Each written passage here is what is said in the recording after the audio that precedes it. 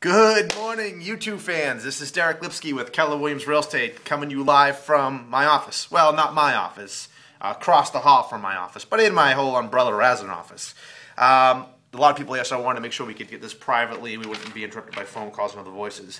Today's lecture is going to be on, well, I wouldn't say lecture. Today's webinar is going to be on sellers' mindsets and what's going on in this industry. Like, the reality is, everyone I call is telling me, nothing's selling, Deric. I'm keeping my home off the market. This market's tanked. It stinks. I'm waiting for it to get better. Maybe next spring I'll put it back on. Yada, yada, yada. I mean, you guys have probably heard it. If you haven't, if you're a seller, you've thought it. If your home hasn't sold, you're upset.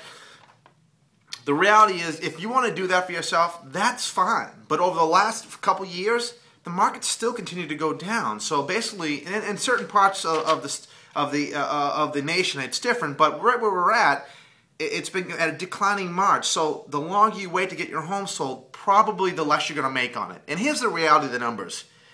This is just pulled today. So as of right now, there is 58,783 homes for sale today, just in our MLS here local. As of last month, we put 6,467 homes under contract, meaning we got an offer to a seller or from a buyer and put that house off the market. It's going to close the end of this month. Last month, one of the worst months we've had in real estate, we still were able to close 8,296 homes in the month of August. Sounds like a lot of homes are selling. People say nothing's selling. 8,000 homes are selling. Are you kidding me? There's a lot of action out there. The month before, 5,074. The month before that, 8,323. So the reality is, these are real numbers. You can look these up anywhere you want. I just wrote them down with a pencil, but they are an MLS. They are documented numbers of homes that have closed and or are closing or on the market. These are real numbers. The market is still selling.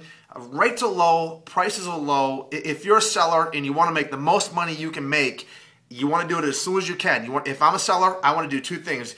Get my home out on the market and get exposed to as many people with money and motivation and sell as fast as possible. Because the sooner I sell, the more I'm going to make in this kind of economy. Any questions, comments, topics you want to hear about, feel free to call me, 508-326-5320. Send me an email, go to my website, leave a blog here, whatever. Let's talk about something that you want to know more about, and I'll cover it if I know the subject material. Thanks.